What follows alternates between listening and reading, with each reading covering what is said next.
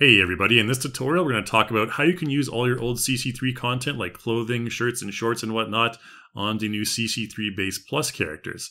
So as you may know, there is a difference in topology between the traditional CC3 characters and CC3 Base Plus characters, and we're going to talk about how you can conform the clothing so that it fits on the new characters. Alright, so we have a little model on the screen right now. What we're going to do is we're going to apply some old content to her. I'm going to use my smart gallery here and just go into clothing. We're going to go into shirts.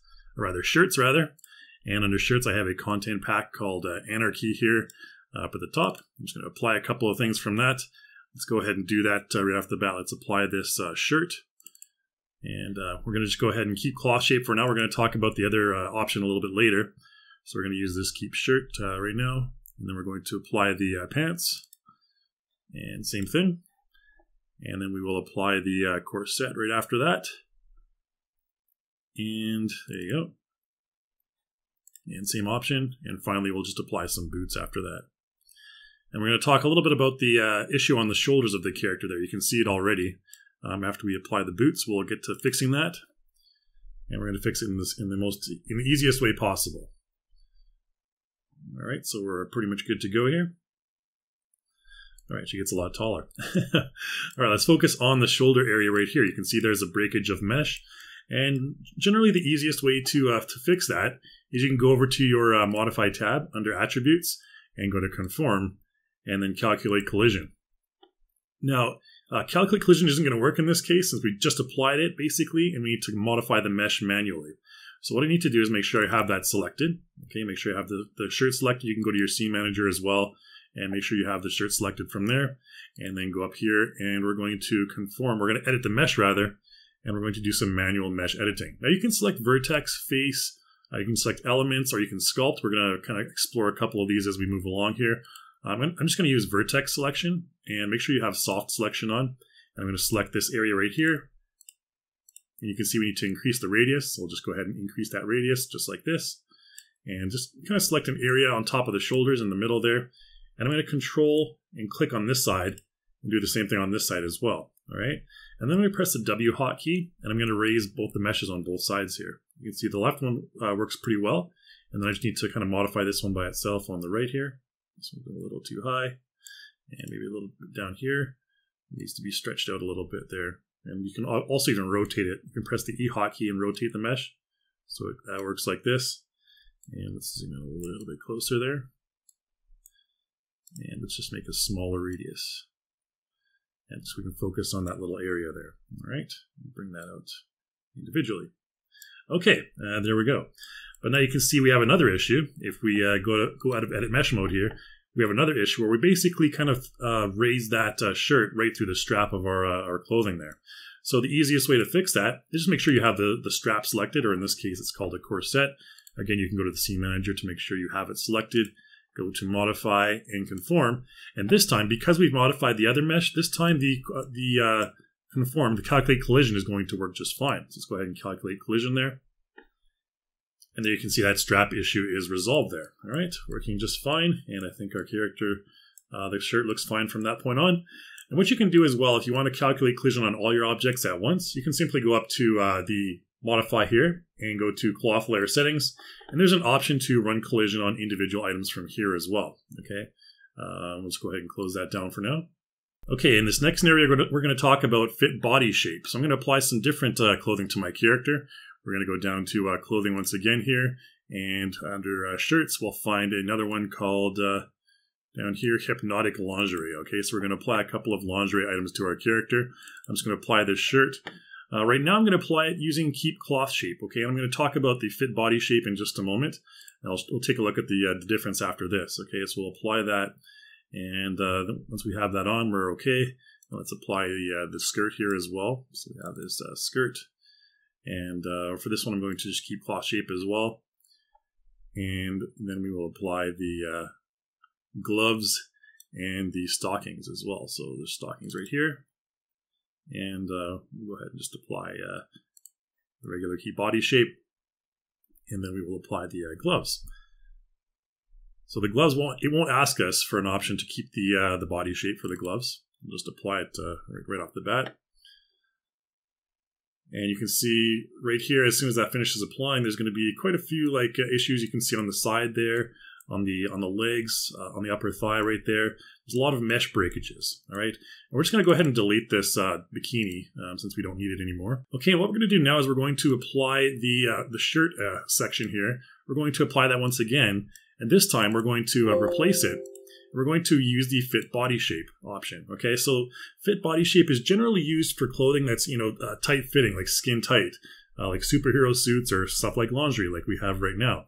So I'm going to go ahead and use that. And for the shirt, I'm going to use the default setting, the default preset here, because that's the one that's built for shirts and shorts. So I'm going to go ahead and press OK. And you'll see this one will look similar, but all we have to do now is go to our modified tab. I'm going to conform, and I'm going to recalculate collision.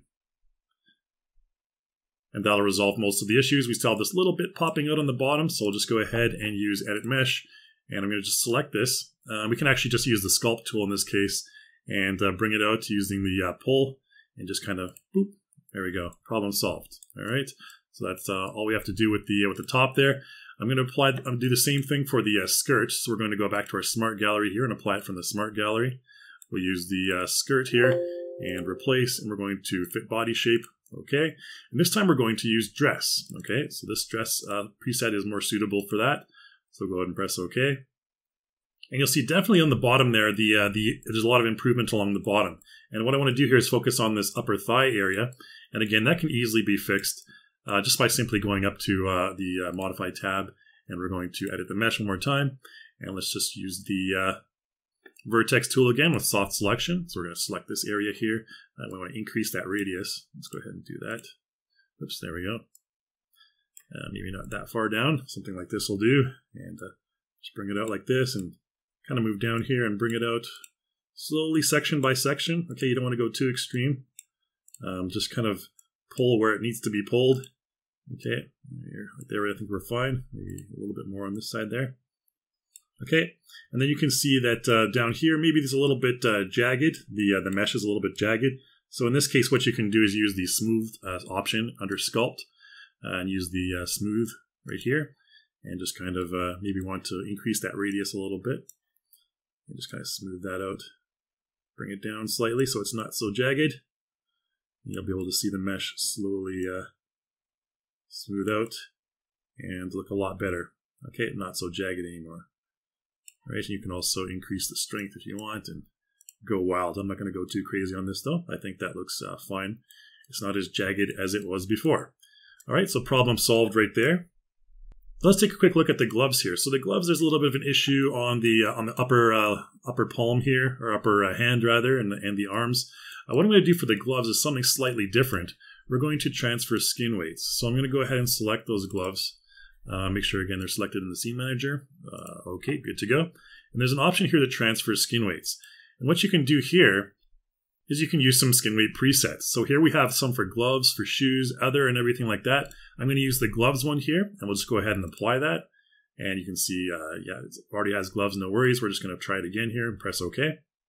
And there you go. The issue is resolved on the upper hand there, definitely. Maybe a little bit of breakage here on up here and down here. And again, there's a couple ways you can resolve that. The easiest way is to conform. And you can actually increase the size of the gloves slightly, just like this. And generally that kind of covers it. We're good to go right there. No problem. All right, and the same thing goes with the stockings here. So the stockings, we're just going to go ahead and reapply. Whoops, we're going to go to the Smart Gallery and apply them from the Smart Gallery there. Right, we use the higher resolution version there. Replace and fit body shape and press OK. And this time we're going to use other, okay, since the stockings are not covered by either one of these presets, and press OK. All right, you can see the issue pretty much resolved. We just have a little bit of breakage on the knee there, and like I mentioned before, you can either just change the size, which is kind of the lazy man's way to do it, which is what I do all the time. Go up to conform, and if you increase the size by 0.1, no one's really going to notice, and issue is resolved. Boom, just like that. You don't have to go through all the edit mesh stuff. All right, so there's our fine-looking lady, just all the issue resolved and no mesh breakage anywhere to be found. And it's as easy as that to just kind of conform and modify your CC3 content to be compatible with your CC3 Plus characters. Okay, so for this next example, we're using this item here from our developer Surge, Barbarian Leathers, some pretty cool looking stuff. I'm going to go back into Character Creator 3 here and apply the shirt to our character. I'm going to show you a situation where you don't want to conform to the body shape. Okay, so let's go to Surge 3D, Barbarian Leathers here. Let's do the high resolution one, sure. All right, so we have this barbarian leather kind of thing that goes on top. Now, if we select fit to body shape on this one, you'll see what'll happen. It'll look a little bit strange.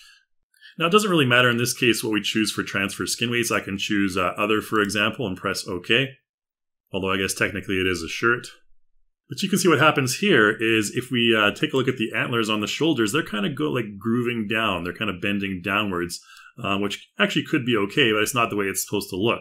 If we go back to the image right here, you can see those antlers are supposed to be going up, and it looks a lot cooler. So let's go back to Character Creator here, and I'm going to reapply this one more time. Okay, just like this. And we're going to replace everything. This time we're going to choose Keep Cloth Shape and press OK. So that'll keep the original shape of this item here. And you can see there's a lot of, poking through on the chest. And again, an easy way to resolve that is just go to Modify and Conform. And I'm kind of lazy here. I'm just going to go ahead and increase the size.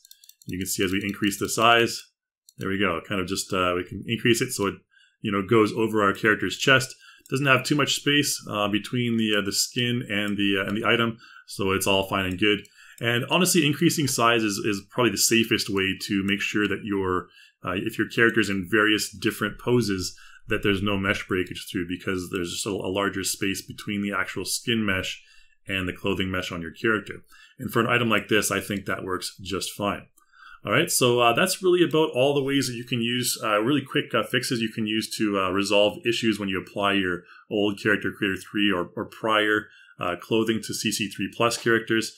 Just various ways you can easily conform it, calculate collision, transfer skin weights, and all that stuff. So if one doesn't work at first, try the other. Try them in combination. There's no real solid rule for this. Each clothing item on different characters will have different, thousands of different scenarios. So just try all those different strategies and techniques I showed you in combination, and you'll eventually get the right one.